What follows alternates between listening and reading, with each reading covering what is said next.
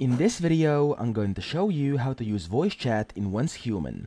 So this is very simple. All you have to do is hold down your F5 key. Now at the very left or the bottom of my screen, as you can see, so bottom left of my screen, you can see the F5 key and then the microphone. If I hold it open like this, so if I hold down F5 key, you can see that it unmutes, okay? Now this is the default setting.